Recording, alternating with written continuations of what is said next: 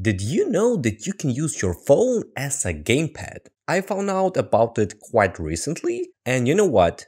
It's quite cool and useful. Of course, it's not the same experience as on Games Here T4 Pro, but it's not bad. It's not bad at all.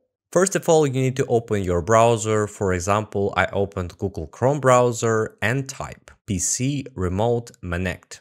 Then you need to navigate to www.monect.com, link I will leave in the video description. On the official website, click on download and select the first or the second link. I decided to select the first link and save the file to my desktop, but in the end, it's all up to you. Next, just install the program in the convenient place for you. It does not necessarily have to be the local C drive. As you can see, there is nothing complicated here. After installation, just run the program. For the next stage, we will need a smartphone. I will be using the Google Pixel 7, but you can use another smartphone, it all depends on you. Open Play Store and type next, Monect PC Remote. This application is free, you just need to install it. After installation, launch the app, and now there will be a very important stage, so please take a close look. Check that your PC and phone are connected to the same Wi-Fi network, as this is one of the requirements for everything to work without any problems. After that, tap on Connect in the lower right corner of the smartphone.